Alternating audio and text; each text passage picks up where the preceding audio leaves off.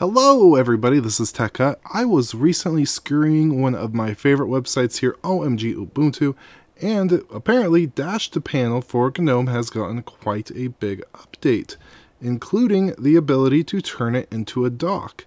So that's what we're going to be doing in this video. If you've ever watched any of my old videos going over like a GNOME customization, you may know that this right here, Dash to Dock, is one of my favorite extensions, and if there is another dock application that we can use, and one as popular and customizable as this, it is great. Dash to Dock has its own issues here and there, and Dash to Panel is very customizable. The first time I've actually used Dash to Panel was with a Nobara Linux. It's actually the kind of default, one of their default customizations that they got going on, and it's pretty good. So with that, this right here is the GNOME Extension Manager, if you're interested, and I've already downloaded Dash to Panel here, so let's go ahead and enable it. And there we go. Now we can have we have a more traditional bottom panel, but I don't want this to be a panel. I want to check it out as a dock. So we're going to dive into the application settings here, and I do believe that right here, the panel length, that is a new option, so we can shorten it up. So if I go ahead and manually do it, you can see it's going to shrink it down a bit like so, or I can set dynamic, which will just keep it like this, so there's not really any wasted space, but I like to waste a little bit of space. So let's go ahead and set this to something like maybe 80%. There we go. That looks pretty good for me. We have the thickness here, so if I wanted it to be any taller, for example, I could do that. That looks horrible. Let's go 40, let's go 64, just so you all can see it better. There is an anchor, so for some reason if I wanted it like to the left, I could do that if I want to, but let's stick with center here. If I scroll down, we have some orders of things, but I'm not going to change that for now. We have our intelligent hide, so if I enabled that and then like brought that down, it should go ahead and hide it for us, but I'm going to disable that for now. And let's go over to style.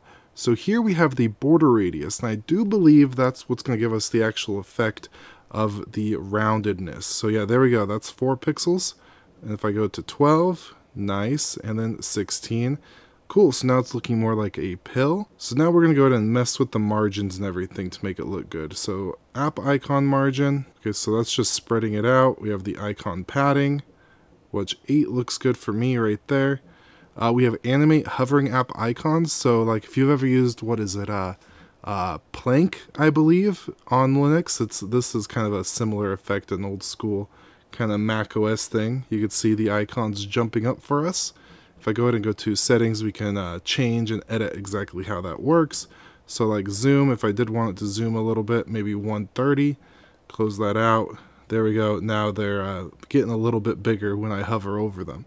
Now down here under panel style, this is where we have some of our margins and padding. So side margins, I can add a little bit to that just to give me a little more space there. We have the top and bottom margins, which this one I do believe if I bump it up to like 12 pixels, there we go.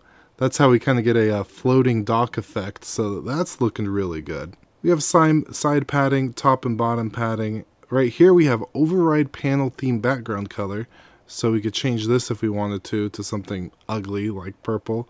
Or if I want to override panel transparency, I could enable that and have my own custom transparency set like so. And there's a dynamic one here too, change the panel opacity. Some of these features aren't new. Ooh, that's really nice. The main one is kind of just having it floating here as a pilled dock. Now that's kind of the main primary thing. Really excited about everything that we just customized and did. But now I'm going to dive into some more of the newer features as featured on this OMG Ubuntu article. So for that, we're going to go over here to Action, and right here under Click Action, so behavior when clicking the icon of a running application, you could actually configure and customize how that is going to go. So you can toggle the windows, raise it, launch a new instance of it. But this right here is new, toggle single, spread multiple. So then like, for example, if I had a terminal client open right here, and I am to click on the single instance, and it's just going to come up on top. But if I have multiples open, and then I click on it, it's going to spread all the windows that I have available to me, so then I can get a nice overview and be able to pick specifically which one of this group of windows that I want to access. And then over here under style, icon style, grayscale is a new addition if that is a particular style you're going for. And another thing, it's possible to edit the panel context menu entries. So if I right click on here, you can see we have files, system monitor, these two right here. But if I want to add some more, for example, I could get rid of this. Let's add one. So here we have our text and then a specific command. So for text, what should I do? Okay, cool, we'll do that. So let's say I wanted this to be Gnote for some reason. I would just run the Gnote command. Boop, boop. There we go. So now if I right click on here, you'll see Gnote. So if I click on that, it will then launch Gnote. So super cool stuff, and what you could do with that is up to your own personal creativity and customization. Now for the rest of this short video, we're going to go back to the article that I found this out on.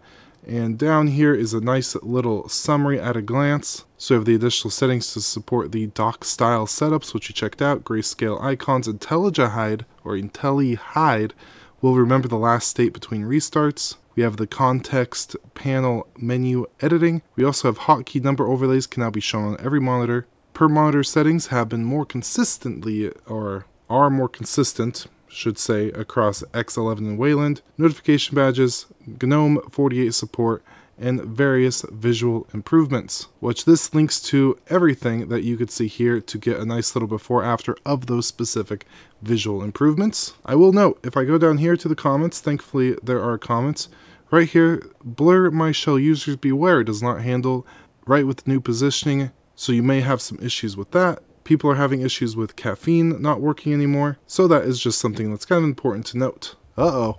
Looks like the developer just quit due to a controversy with the donation button. Of course it is. Get out of here. I'll be passing the Dash to Panel torch. Please let me know if you're interested in contributing to the project. Oh, no. Ooh, so somebody was mad that the developer wanted support for his project. It dumped an animated icon on my panel in the primary position where most of my launcher normally is. This is candid feedback, so it's just kind of in the way, doesn't know how to change it, doesn't seem too drama. Oh, edit tone down a little. Pretty mixed bag of positive and negative feedback here. Disruptive UI change, no forced donation pop-ups. I mean, I don't see any donation anything on mine. Wonder if it was removed. Well, understand you. Damn, there are a lot of heated people in here. Oh my god. Man, that's crazy. Homie dropped the best update and said, I'm leaving.